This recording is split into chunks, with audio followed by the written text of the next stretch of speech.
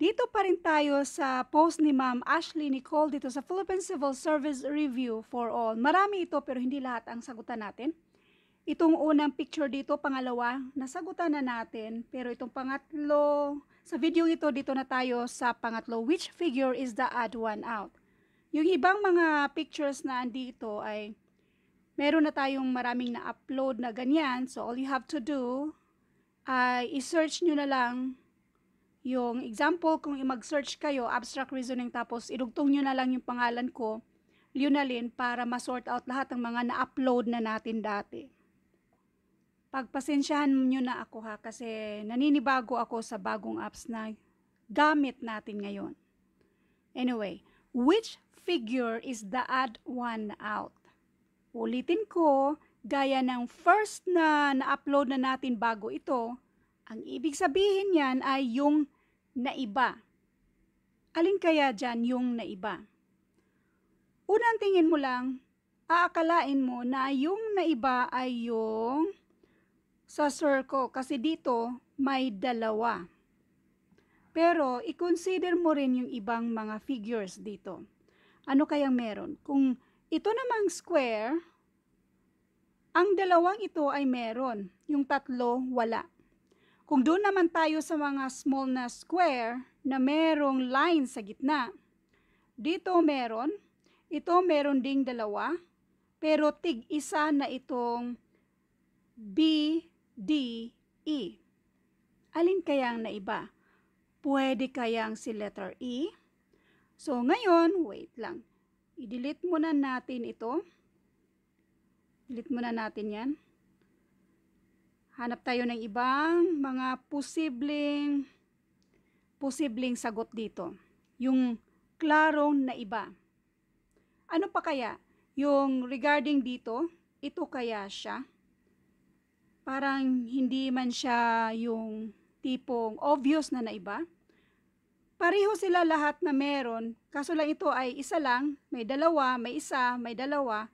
Ito naman ngayon ang wala. Yan kaya siya? Tingnan natin ulit yung ibang mga figures dito. Anong meron?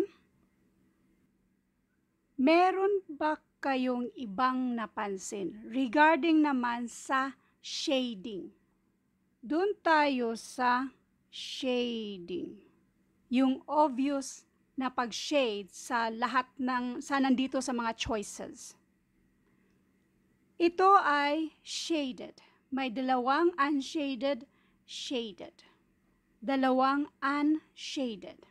Next, shaded, may dalawang unshaded, shaded. Next, shaded, may tatlong unshaded, shaded siya. Letter D, shaded, unshaded, shaded, unshaded, shaded, unshaded. Perfectly na-alternate yung shaded dito.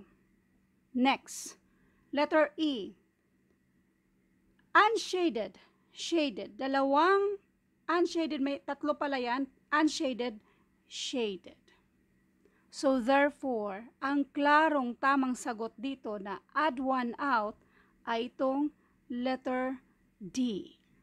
Thank you for watching at abangan yung mga future videos natin. Kung bago kayo sa channel ko, ito yung FB group natin, Philippine Civil Service Review for All, kung saan pwede kayong mag-post ng mga questions nyo. Marami tayong FB member na haping sagutan yung mga tanong ninyo. Or pwede kayong mag-share sa mga reviewers nyo para sa ibang members sa grupong ito. Punta rin kayo sa files mismo para direktan yung ma-download yung mga printable na reviewers na pwedeng magamit nyo sa mga exam katulad ng civil service exam, yung college entrance test, yung mga AFPSAT, PMAEE, kung ano pa man yan, na nag-include sa mga basic mathematics at English. And by the way, I know I can never please everybody, pero sa lahat ng mga naka-appreciate sa akin, sobrang thank you po sa inyong lahat. Thank you sa lahat ng mga mahilig mag-like sa mga videos natin at lahat ng mga mahilig mag-iwan ng mga magagandang mensahe. Thank you so much. May God bless you more than past and expect nyo. Thank you and God bless.